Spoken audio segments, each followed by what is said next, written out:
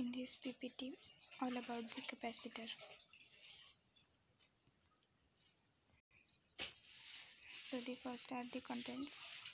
First is the type of capacitor, and second is difference between MPP and MPP capacitor. Third is machines used for manufacturing capacitor. Fourth is manufacturing process of capacitor. Fifth is testing of capacitor. Sixth is inspection and maintenance of capacitor. Seventh is safety precautions, and eighth is power quality analysis by practical way. And last is conclusion. So, the types of capacitor.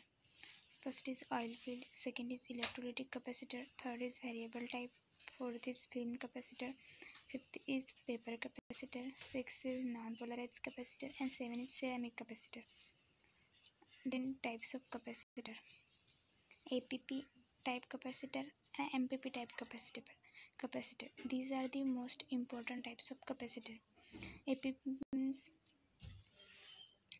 aluminum polypropylene type capacitor, and MPP means metallized polypropylene capacitor.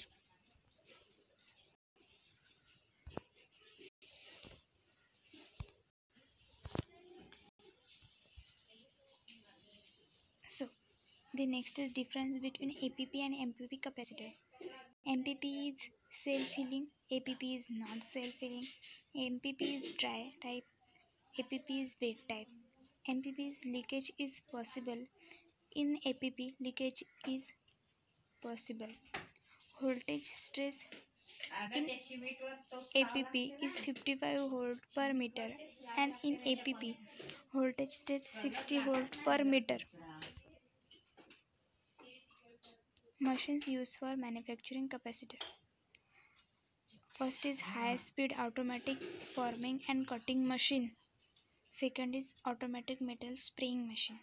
These are the rating and specification of these machines.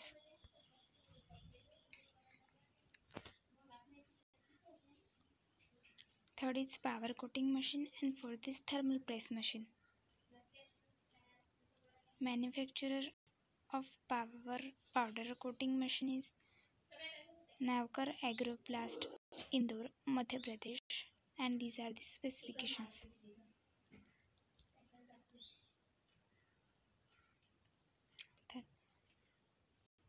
Fifth is welding machine, and sixth is capacitor winding machine.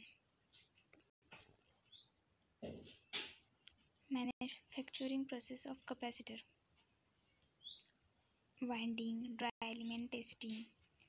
Power capacitor contains several elements which are bound by winding. Two layers of aluminum foil interlined by many layers, seen in this picture.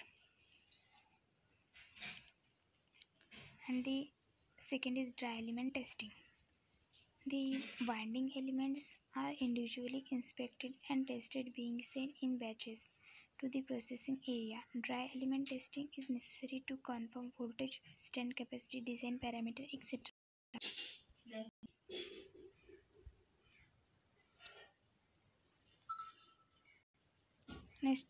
Next is pack assembly and soldering and connection.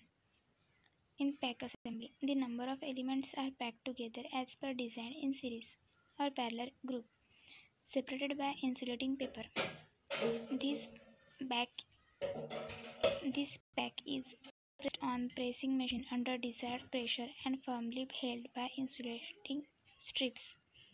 In soldering and connection, the extended portion of the element is soldered with special soldering material by special type of gas flame gun on either sides of pack of specific width. The connection terminals discharge restores plate fitting, paper insulation wrapping is done. Next is providing insulation and pack can assembly. Then welding and vacuum impregation process, and the testing of products. Testing of products, very important. Testing is a procedure to identify is there any fault or is there anything wrong, comparing the design parameters. Following tests are carried out to check the quality and performance of capacitor. Routing test. Each product has to test after manufacturing and maintain the record of values. First, visual examination. Second, measurement of capacitance. Third, sealing test. And fourth, voltage test between terminal. And fifth, test of discharge device. These are the types of test: thermal stability test, short circuit discharge test, AC voltage test between capacitor terminal and container, acceptance test. This test is carried out at time of third-party inspection. Some of samples can choose from the number of capacitor and follow the test process.